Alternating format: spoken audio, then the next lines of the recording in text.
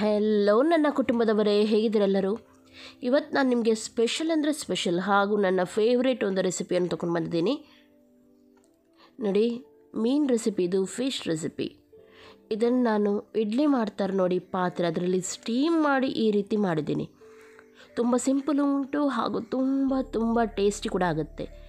ಯಾರಿಗೆಲ್ಲ ನನ್ನ ರೆಸಿಪಿ ಇಷ್ಟ ನೋಡಿ ಅವರು ಇವಾಗಲೇ ಲೈಕ್ ಮಾಡಿ, ಹಾಗೂ ಫಿಶೆಲ್ಲ ಯಾರಿಗೆ ಇಷ್ಟ ನೋಡಿ ಅವರು ಕೂಡ ಲೈಕ್ ಮಾಡಿ, ಹಾಗೂ ನಿಮ್ಮ ಫ್ರೆಂಡ್ಸ್ ಜೊತೆ ಎಲ್ಲರ ಜೊತೆ ನನ್ನ ರೆಸಿಪಿಯನ್ನು ಶೇರ್ ಮಾಡ್ತಾಯಿರಿ. ಹಾಗೂ ಯಾರು ಇನ್ನೂ ಕೂಡ ಸಬ್ಸ್ಕ್ರೈಬ್ ಮಾಡಲಿಲ್ಲ ನೋಡಿ ಅವರು ಇವಾಗಲೇ ಸಬ್ಸ್ಕ್ರೈಬ್ ಮಾಡಿ. ನೋಡಿ ಯಾವ ರೀತಿ ಆಗಿದೆ ನೋಡಿ, ಇದು ನೋಡುವಾಗಲೇ ನಿಮಗೆ ಅನಿಸ್ಬೋದು ತುಂಬ ಚೆನ್ನಾಗಿ ಬಂದಿದೆ ಅಂತ ಹೇಳಿ. ಹಾಗೂ ಒಂದು ಡ್ರಾಪ್ ಕೂಡ ಎಣ್ಣೆ ಇದಕ್ಕೆ ಯೂಸ್ ಆಗಲ್ಲ, ಹಾಗಾಗಿ ತುಂಬ ಹೆಲ್ತಿಯಾಗಿ ಇರುತ್ತೆ ಹಾಗೂ ತುಂಬ ಟೇಸ್ಟಾಗಿ ಕೂಡ ಇರುತ್ತೆ. ಸ್ವಲ್ಪ ಇನ್ವೆನ್ಷನ್ ರೀತಿ ಅಂದರೆ ಸ್ವಲ್ಪ ಡಿಫ್ರೆಂಟಾಗಿ ಕೂಡ ಇರುತ್ತೆ. ಒಮ್ಮೆಲೆ ನಿಮಗೆ ಯಾರಾದರೂ ಬಂದರೆ ಅಥವಾ ಏನಾದರೂ ಇದ್ದರೆ ಈ ರೀತಿ ಒಮ್ಮೆ ಮಾಡಿಕೊಡಿ, ಖಂಡಿತ ಎಲ್ಲರೂ ಇಷ್ಟಪಡ್ತಾರೆ. ಓಕೆ, ಇವಾಗ ನಾನು ನಿಮಗೆ ತೋರಿಸ್ತೀನಿ ಯಾವ ರೀತಿ ಇದನ್ನು ಮಾಡೋದಂತ ಹೇಳಿ. ಫಸ್ಟಿಗೆ ನಾವು ಮಸಾಲ ರೆಡಿ ಮಾಡೋಣ. ನಾನಿಲ್ಲಿ ಸ್ವಲ್ಪ ಕೊತ್ತಂಬರಿ ಸೊಪ್ಪು ತೊಗೊಂಡಿದ್ದೀನಿ, 3 ಹಸಿಮೆಣಸು ತೊಗೊಂಡಿದ್ದೀನಿ. ನೀವು ಖಾರ ಜಾಸ್ತಿ ಆದರೆ ಸ್ವಲ್ಪ ಜಾಸ್ತಿ ತೊಗೊಳ್ಬೋದು, ಅದು ಕಮ್ಮಿ ಆದರೆ ಕಮ್ಮಿ. ಸ್ವಲ್ಪ ಪುದೀನ, ಸಣ್ಣ ತುಂಡು ಇದರಲ್ಲಿ ಶುಂಠಿ ತೊಗೊಂಡಿದ್ದೀನಿ, ಸ್ವಲ್ಪ ಪೆಪ್ಪರ್ ಅಂದರೆ ಕಾಳು ಮೆಣಸಿನ ಕಾಳು, ಸಣ್ಣ ತುಂಡು ಹುಳಿ, ಬೇಕಿದ್ರೆ ಲಿಂಬೆ ರಸ ಕೂಡ ಯೂಸ್ ಮಾಡ್ಬೋದು. ಹಾಗೂ ಸ್ವಲ್ಪ ಮೆಂತೆ ನೋಡಿ, ಇಲ್ಲಿ ಒಂದು ಚುಟುಕಿಯಷ್ಟು ಅಂತ ಹೇಳ್ಬೋದು ನೀವು ಮೆಂತೆ ಕಾಳು ತೊಗೊಂಡಿದ್ದೀನಿ. ಆಮೇಲೆ 1/4 ಸ್ಪೂನಿಗಿಂತ ಸ್ವಲ್ಪ ಕಮ್ಮಿ ನಾನಿಲ್ಲಿ ಜೀರಿಗೆ. ಇವಾಗ ಇದನ್ನು ಸಣ್ಣ ಜಾರಲ್ಲಿ ಹಾಕಿ ನೈಸಾಗಿ ಪೇಸ್ಟ್ ಮಾಡಬೇಕು. ಎಲ್ಲವನ್ನು ಜಾರಿಗೆ ಹಾಕಿ, ಹಾಗೂ ನೀರು ಪೇಸ್ಟ್ ಮಾಡಬೇಡಿ, ಆದಷ್ಟು ಗಟ್ಟಿ ಪೇಸ್ಟೇ ಇದ್ದರೆ ತುಂಬ ಚೆನ್ನಾಗಾಗುತ್ತೆ. ಯಾಕೆಂದರೆ ಆಲ್ರೆಡಿ ನೀರು ಸ್ಟೀಮ್ ಮಾಡುವಾಗ ನೀರು ಬಿಡುತ್ತೆ, ಹಾಗಾಗಿ ಎಷ್ಟು ನಿಮ್ಮಿಂದ ಗಟ್ಟಿ ಪೇಸ್ಟ್ ಆಗುತ್ತೆ ಅಷ್ಟು ಮಾಡಿ. ಇವಾಗ ನಾನು ಇದಕ್ಕೆ ಸ್ವಲ್ಪ ಅರಿಶಿನ ಪೌಡರ್ ಹಾಕ್ತಾಯಿದ್ದೀನಿ. ಉಪ್ಪು ಬೇಕಿದ್ದರೂ ನೀವು ಇವಾಗ ಹಾಕ್ಬೋದು ಗ್ರೈಂಡ್ ಮಾಡುವಾಗ, ಅಥವಾ ಆಮೇಲೆ ಕೂಡ ಪೇಸ್ಟ್ ಮಾಡಿ ಆದಮೇಲೆ ಕೂಡ ನೀವು ಉಪ್ಪನ್ನು ಸೇರಿಸ್ಬೋದು. ಓಕೆ, ಇದನ್ನೀಗ ಸ್ವಲ್ಪ ನೀರು ಹಾಕಿ ನಾನು ನೈಸ್ ಪೇಸ್ಟ್ ರೀತಿ ಗ್ರೈಂಡ್ ಮಾಡ್ತೀನಿ. ಓಕೆ ನೋಡಿ, ಇವಾಗ ಚೆನ್ನಾಗಿದು ಗ್ರೈಂಡ್ ಆಗಿದೆ ನೋಡ್ಬೋದು ನೋಡಿ. ಈ ರೀತಿ ಇದಕ್ಕಿಂತ ತಿಕ್ಕಿದ್ರೂ ಒಳ್ಳೆಯದೇ, ಅಥವಾ ಇಷ್ಟಾದರೂ ಪರವಾಗಿಲ್ಲ. ಇವಾಗ ರುಚಿಗೆ ತಕ್ಕಷ್ಟು ಉಪ್ಪನ್ನು ಹಾಕಿ, ಆಮೇಲೆ ಕರೆಕ್ಟಾಗಿ ನೋಡಿ ಉಪ್ಪು ಹುಳಿ ಖಾರ ಎಲ್ಲ ಸರಿಯಾಗಿದೆ ಅಂತ ಹೇಳಿ. ನೆಕ್ಸ್ಟ್ ನಾನಿಲ್ಲಿ ಪಾಂಪ್ಲೆಟ್ ಮೀನು ಅಂತ ಹೇಳ್ತಾರೆ, ಇದು ತೊಗೊಂಡಿದ್ದೀನಿ. ನೀವು ಯಾವುದು ಮೀನು ಕೂಡ ಇದಕ್ಕೆ ಯೂಸ್ ಮಾಡ್ಬೋದು. ಬಂಗಡೆ ಅಂತ ಹೇಳ್ತೀವಿ ನೋಡಿ, ಅದು ಕೂಡ ಚೆನ್ನಾಗಾಗುತ್ತೆ. ಯಾವುದು ಮೀನು ನಿಮಗೆ ಇಷ್ಟ ನೋಡಿ ಆ ಮೀನನ್ನು ನೀವು ಯೂಸ್ ಮಾಡ್ಬೋದು. ಇದಕ್ಕೆ ಸಣ್ಣದಾಗಿ ಕಟ್ ಹಾಕಿದ್ದೀನಿ, ಈ ಮಸಾಲೆ ಎಲ್ಲ ಚೆನ್ನಾಗಿ ಇಳೀಲಿ ಅಂತ ಹೇಳಿ. ಆಮೇಲೆ ನಾನು ಇದಕ್ಕೆ ಇವಾಗ ಗ್ರೀನ್ ಮಸಾಲವನ್ನು ಹಾಕ್ತಾಯಿದ್ದೀನಿ. ಈ ರೀತಿ ಸರಿಯಾಗಿ ಇದಕ್ಕೆ ನಾವು ಅಪ್ಲೈ ಮಾಡಬೇಕು. 2 ಕಡೆ ಕೂಡ ಒಳ್ಳೆ ರೀತಿಯಲ್ಲಿ ಮಸಾಲೆ ಎಲ್ಲ ಒಳಗೆ ಹೋಗಬೇಕು. ನಾನಿಲ್ಲಿ ನಿಮಗೆ ಒಂದು ಮೀನು ತೋರಿಸ್ತಾ ಇದ್ದೀನಿ, ಸುಮಾರು ದೊಡ್ಡದುಂಟಿದ್ದು. ನೀವು ಸ್ವಲ್ಪ ಜಾಸ್ತಿ ಮೀನು ಕೂಡ ಯೂಸ್ ಮಾಡ್ಬೋದು. ಓಕೆ, ಇದರ ಒಳಗೆ ಕೂಡ ಕರೆಕ್ಟಾಗಿ ಮಸಾಲವನ್ನು ಹಾಕಿ, ಬೇಕಿದ್ರೆ ಅರ್ಧ ಕಟ್ ಕೂಡ ಮಾಡಿ ನೀವು ಮಸಾಲ ಹಾಕ್ಬೋದು ನೋಡಿ. ಈ ರೀತಿ ಕರೆಕ್ಟಾಗಿ ಒಳಗಡೆ ಮಸಾಲ ಹಾಕಬೇಕು ನೀವು. ಮಸಾಲ ಎಷ್ಟು ಚೆನ್ನಾಗಿ ಇಳಿಯುತ್ತೆ ಅಷ್ಟು ಚೆನ್ನಾಗಿ ಟೇಸ್ಟ್ ಬರುತ್ತೆ ಇದಕ್ಕೆ.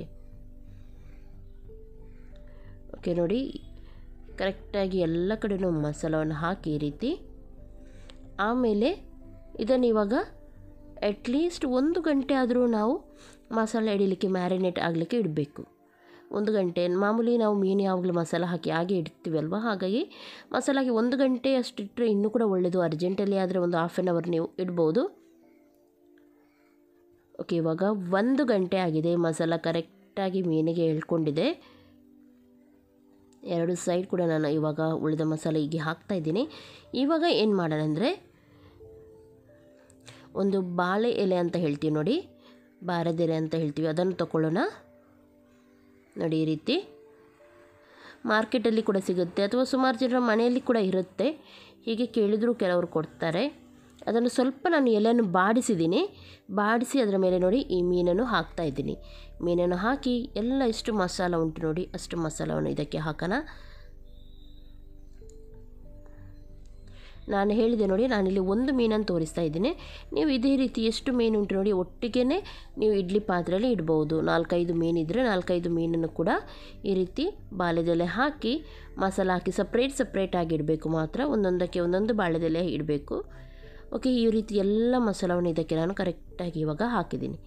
ಇವಾಗ ಇದನ್ನು ಕ್ಲೋಸ್ ಮಾಡೋಣ, ಫೋಲ್ಡ್ ಮಾಡೋಣ. ಈ ರೀತಿ 4 ಸೈಡ್ ಇಂದ ಕೂಡ ಕರೆಕ್ಟಾಗಿ ಇದನ್ನು ನೀವು ನೋಡಿ ಈ ರೀತಿ ಫೋಲ್ಡ್ ಮಾಡಬೇಕು. ಮಸಾಲ ಹೊರಗೆ ಬರಬಾರ್ದು ನೋಡಿ. ಈ ರೀತಿ ಬೇಕಿದ್ದರೆ ಎಕ್ಸ್ಟ್ರಾ ನಿಮಗೆ ಇದು ಹೊಡೆದಿದೆ ಅಥವಾ ಅಂದರೆ ಕೆಲವು ಹರಿಯುತ್ತೆ ನೋಡಿ, ಎಲೆ ಹಾಗೆ ಹರಿದಿದೆ ಅಂತ ಆದರೆ ಇನ್ನೊಂದು ಎಲೆಯನ್ನು ನೀವು ಎಕ್ಸ್ಟ್ರಾ ಈ ರೀತಿ ಸೇಫ್ಟಿಗೋಸ್ಕರ ಈ ರೀತಿ ಹಾಕ್ಬೋದು. ಎಕ್ಸ್ಟ್ರಾ ಬೇಕಂತ ಇಲ್ಲ, ಹಾಕ್ಬೋದು ಹೀಗೆ ಅಂತ ಹೇಳೋದಷ್ಟೇ ನಾನು. ಓಕೆ ನೋಡಿ, ಈ ರೀತಿ ಕರೆಕ್ಟಾಗಿ 4 ಸೈಡ್ ಕೂಡ ಕ್ಲೋಸ್ ಆದರೆ ಸಾಕು. ಇವಾಗ ಇದಕ್ಕೆ ಒಂದು ಹಗ್ಗ ಅಥವಾ ಏನಾದರೂ ಇದ್ದರೆ ಈ ರೀತಿ ಕಟ್ಟಿಬಿಡಿ. ನಿಮಗೆ ಎನಿಸ್ಬೋದು ಇಷ್ಟು ಕೆಲಸ ಆಗುತ್ತೆ ಅಂತ ಹೇಳಿ. ಕೆಲಸ ಆಗುತ್ತೆ, ಆದರೆ ಇದು ಒಂಥರ ಟೇಸ್ಟ್ ಬರುತ್ತೆ, ತುಂಬ ಚೆನ್ನಾಗಾಗುತ್ತೆ. ಯಾವಾಗಲೂ ಒಂದೇ ರೀತಿ ನಾವು ತಿಂತಾ ಇರ್ತೀವಿ. ಒಮ್ಮೆ ಇಂಥದ್ದೆಲ್ಲ ಮಾಡಿ ತಿರುವಾಗ ತುಂಬ ಖುಷಿಯಾಗುತ್ತೆ. ಒಮ್ಮೆ ಟ್ರೈ ಮಾಡಿ ನೋಡಿ. ಟ್ರೈ ಮಾಡಿದರೆ ಮಾತ್ರ ನಿಮಗೆ ಗೊತ್ತಾಗೋದು.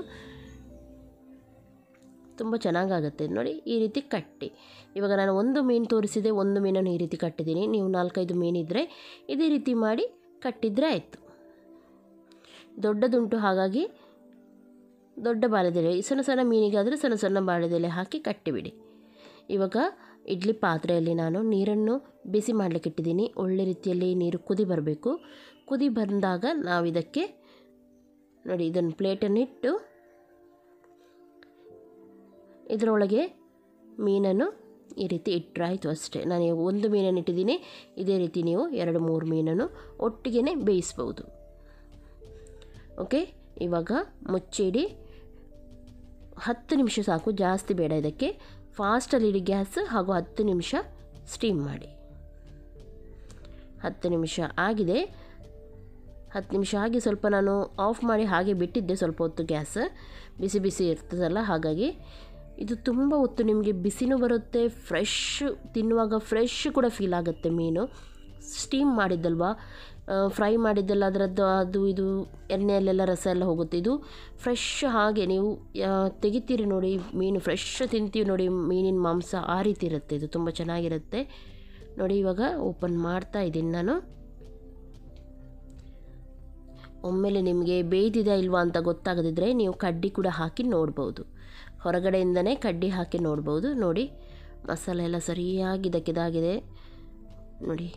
ಫ್ರೆಶ್ ಮೀನು ತಿಂದಂಗೆ ಆಗುತ್ತೆ ಇದು ನೋಡಿ. ಬೇಯಿಸಿದ್ದು ಚೆನ್ನಾಗಿ ಬೇಯ್ದಿದೆ. ಇದು ಬಾಯ್ಲ್ ಆಗಿದೆ ನೋಡಿ. ಮೀನು ಬಾಯ್ಲ್ ಆಗಲಿಕ್ಕೆ ಜಾಸ್ತಿ ಹೊತ್ತಾಗಲ್ಲ, ಹಾಗಾಗಿ 10 ನಿಮಿಷ ಸಾಕು, ಜಾಸ್ತಿ ಇಡಬೇಕಂತ ಇಲ್ಲ ನೀವು ನೋಡಿ. ತುಂಬ ಟೇಸ್ಟ್ ಇದೆ ಇದು. ನಿಜವಾಗ್ಲೂ ಫ್ರೆಶ್ ಮೀನು ತಿಂದಂಗೆ ಆಗುತ್ತೆ. ಆ ಮಸಾಲೆ ಎಲ್ಲ ತುಂಬ ಚೆನ್ನಾಗಿರುತ್ತೆ. ನೀವು ಎನಿಸ್ಬೋದು ಹಸಿ ಮಸಾಲೆ ಹಾಕಿದ್ರಲ್ಲ, ಹಸಿ ಮಸಾಲೆ ತುಂಬ ಚೆನ್ನಾಗಾಗುತ್ತೆ. ಆ ಪುದೀನ ಫ್ಲೇವರ್ ಅದು ಇದು ತುಂಬ ಚೆನ್ನಾಗುತ್ತೆ. ಒಮ್ಮೆ ಜಸ್ಟ್ ಟ್ರೈ ಮಾಡಿ ನೋಡಿ, ಅಷ್ಟೇ ನಾನು ಹೇಳೋದು ನಿಮಗೆ. ಆಮೇಲೆ ನೀವು ನನಗೆ ಕಮೆಂಟ್ ಮಾಡಿ ಹೇಳಿ. 100% ನಾನು ನಿಮಗೆ ಗ್ಯಾರಂಟಿ ಕೊಡ್ತೀನಿ ತುಂಬ ಚೆನ್ನಾಗಾಗುತ್ತೆ ಇದು ಅಂತ ಹೇಳಿ. 2 ಸೈಡ್ ಕೂಡ ಕರೆಕ್ಟಾಗಿ ಪರ್ಫೆಕ್ಟಾಗಿ ಇದು ಬೇಯ್ದಿದೆ. ತುಂಬ ಚೆನ್ನಾಗಿ ಹೀಗೇ ತಿನ್ನಲಿಕ್ಕೆ ಟೈಮ್ ಪಾಸಿಗೆ ಕೂಡ ಚೆನ್ನಾಗಾಗುತ್ತೆ ಇದು. ಓಕೆ, ನನ್ನ ರೆಸಿಪಿ ಖಂಡಿತವಾಗ್ಲೂ ನಿಮಗೆ ಇಷ್ಟ ಆಗಿರ್ಬೋದು ಅಂತ ಎನಿಸ್ತೀನಿ ನಾನು.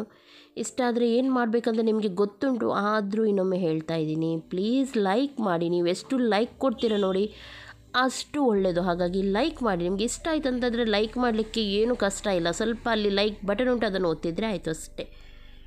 ಲೈಕ್ ಮಾಡಿ ಹಾಗೂ ನಿಮ್ಮ ಫ್ರೆಂಡ್ಸ್ ಜೊತೆ ಕೂಡ ನನ್ನ ರೆಸಿಪಿಯನ್ನು ಶೇರ್ ಮಾಡ್ತಾಯಿರಿ. ವಾಟ್ಸಪ್ ಉಂಟು, ಫೇಸ್ಬುಕ್ ಉಂಟು, ಅದರಲ್ಲಿ ಶೇರ್ ಮಾಡಿ ರೆಸಿಪೀಸನ್ನು. ಎಲ್ಲರಿಗೂ ಗೊತ್ತಾಗುತ್ತೆ ಇಂಥದ್ದೊಂದು ರೆಸಿಪಿ ಉಂಟಂತ ಹೇಳಿ. ಹಾಗೂ ಯಾರು ಇನ್ನೂ ಕೂಡ ಸಬ್ಸ್ಕ್ರೈಬ್ ಮಾಡಲಿಲ್ಲ ನೋಡಿ, ಇಷ್ಟೆಲ್ಲ ನೋಡಿನೂ ಸಬ್ಸ್ಕ್ರೈಬ್ ಮಾಡಲಿಲ್ಲ ನೋಡಿ, ಅವರು ಸಬ್ಸ್ಕ್ರೈಬ್ ಮಾಡಿ. ಡೈಲಿ ನಾನು ರೆಸಿಪಿ ಹಾಕ್ತೀನಿ. ಡಿಫ್ರೆಂಟಾಗಿ ರೆಸಿಪಿ ಹಾಕ್ತೀನಿ. ಈಸಿಯಾಗಿ ರೆಸಿಪಿ ಹಾಕ್ತೀನಿ. ಹಾಗಾಗಿ ಸಬ್ಸ್ಕ್ರೈಬ್ ಮಾಡಿ ಹಾಗೂ ಪಕ್ಕದಲ್ಲಿರುವ ಬೆಲ್ ಬಟನ್ ಕೂಡ ಕ್ಲಿಕ್ ಮಾಡಿ. ಇದರಿಂದ ನನ್ನ ನೋಟಿಫಿಕೇಷನ್ ನಿಮಗೆ ಸಿಗುತ್ತೆ. ಓಕೆ, ನಾಳೆ ನಾನು ಸಿಗ್ತೀನಿ ನಿಮಗೆ ಒಳ್ಳೆಯ ಒಂದು ರೆಸಿಪಿಯೊಂದಿಗೆ. ಅಷ್ಟರವರೆಗೂ ಎಲ್ಲರಿಗೂ ಟೇಕ್ ಕೇರ್. ಬಾಯ್.